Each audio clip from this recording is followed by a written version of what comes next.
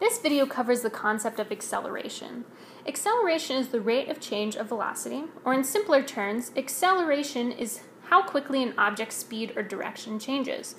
Our equation for average acceleration looks very similar to our equation for average velocity, but instead of change in position in the numerator, we have change in velocity.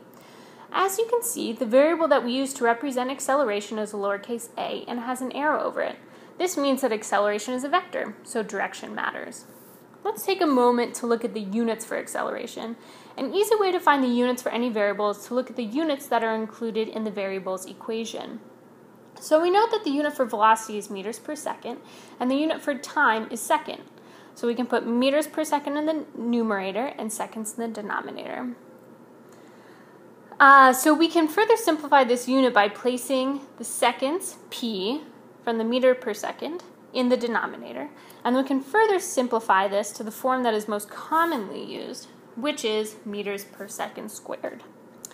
Typically, when we think about acceleration, we think that an object accelerates only if it speeds up, but this is not the only case for when an object has an acceleration. An object accelerates if there's any change in velocity, and there are three ways that a velocity can change. It can either increase or speed up, it can decrease or slow down, and it can also change direction.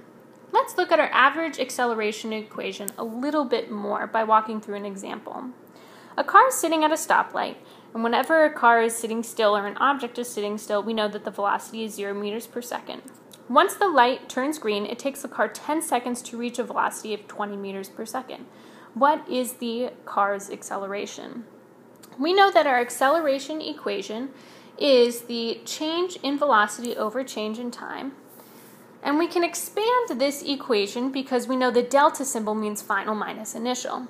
We can now start filling in our known variables.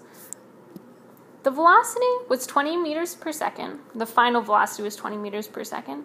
And since we started at rest, we know that our initial velocity was 0 meters per second. And this acceleration took place over 10 seconds. So we get this equation. Simplifying this equation, we find that the acceleration, or the average acceleration, was 2 meters per second squared. Let's do another problem. Louis Francis, an Olympic sprinter, can start at rest and can run the first 5 meters of a 100-meter dash in 1.3 seconds, with an average acceleration of 3 meters per second squared.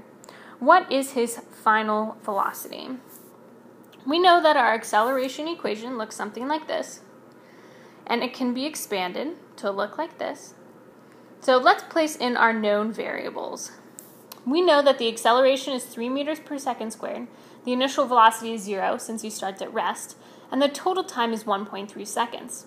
We then want to solve for the final velocity. So we multiply each side by 1.3, and we further simplify this to find that the final velocity is 3.9 meters per second.